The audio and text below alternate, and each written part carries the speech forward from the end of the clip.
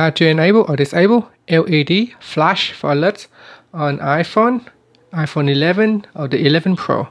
Now first, let's go back to your home screen by swiping up at the bottom. Then tap on the settings icon. Next, tap on accessibility, and then go down and tap on audio or visual. And in here, tap on LED flash for alerts switch to turn it on or off.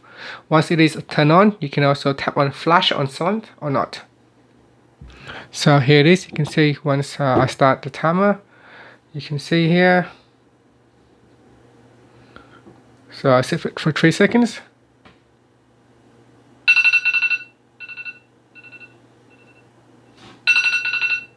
So the flash will only turn on when I turn off the screen like this.